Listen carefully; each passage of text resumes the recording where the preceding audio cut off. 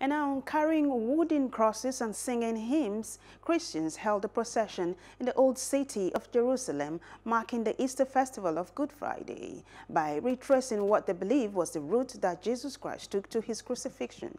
Worshippers began with the procession through the Via Dolorosa, Latin for sorrowful way, and often translated way of suffering, to the Holy Sepulchre Church, built over the sites where Christians believe Jesus was crucified, buried, and resurrected. Along the route, there are the 14 stations of the cross. The first station is where Jesus was believed to have been condemned to death. The last one is the tomb, where Christians believe he was buried.